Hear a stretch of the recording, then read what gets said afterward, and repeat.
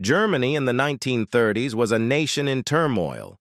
Emerging from the devastation of World War I, the Weimar Republic faced unprecedented challenges that would ultimately lead to its downfall and the rise of one of history's most infamous dictatorships. But how did a democratic republic transform into a totalitarian regime under the Nazis? The answer lies in the Enabling Act of 1933. The Weimar Republic, established in 1919 after Germany's defeat in World War I, was an ambitious attempt to create a democratic government. However, from its inception, it was plagued by economic hardship and political instability.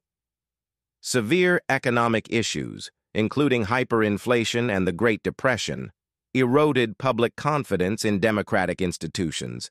Extremist parties, like the National Socialist German Workers' Party or the Nazi Party, exploited this discontent. Led by Adolf Hitler, the Nazis promised to restore Germany's pride, revitalize the economy, and eliminate perceived threats, particularly from communists and Jews. Their rise to power was marked by propaganda and violent tactics that further destabilized the Weimar Republic. On February 27, 1933, the Reichstag, Germany's parliament building, was set ablaze. The Nazis blamed this act on communist conspirators, using the incident to justify the Reichstag fire decree, which suspended civil liberties and allowed for the arrest of political opponents. With opposition silenced, the Nazis pushed for the Enabling Act, which would grant Hitler and his cabinet the power to enact laws without Reichstag approval. Through a combination of coercion and intimidation, they secured the necessary votes. The Enabling Act passed on March 23, 1933, marking the end of the Weimar Republic and the beginning of Hitler's dictatorship. This act provided a legal framework for the Nazis to reshape German society and governance.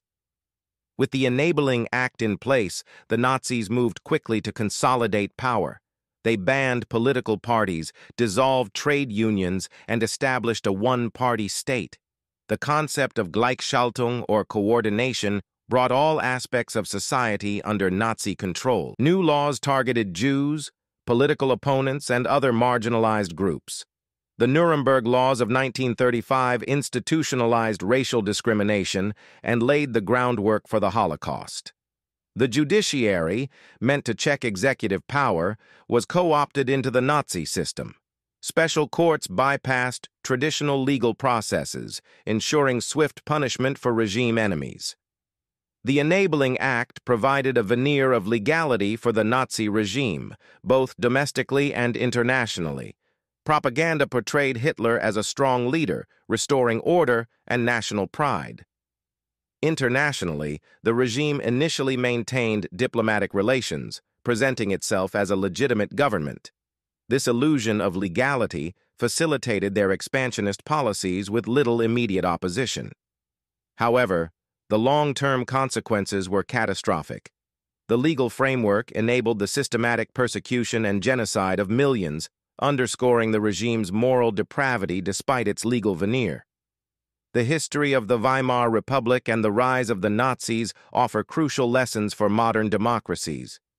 Democratic systems can be vulnerable to internal subversion, particularly through the manipulation of legal mechanisms. In the United States, we face similar challenges today.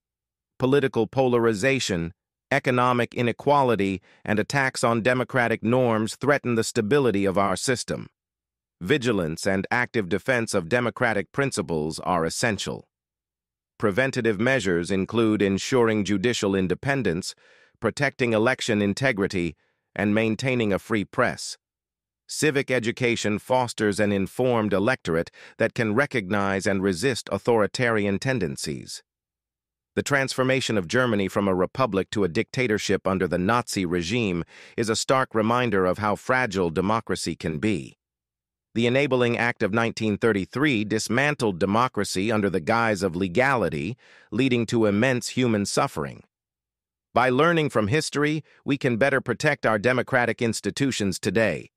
The defense of democracy requires constant vigilance and a collective commitment to democratic values. Stay informed, stay engaged, and stand up for democracy. Thank you for watching. If you found this video insightful, please like, share, and subscribe for more historical insights and analyses.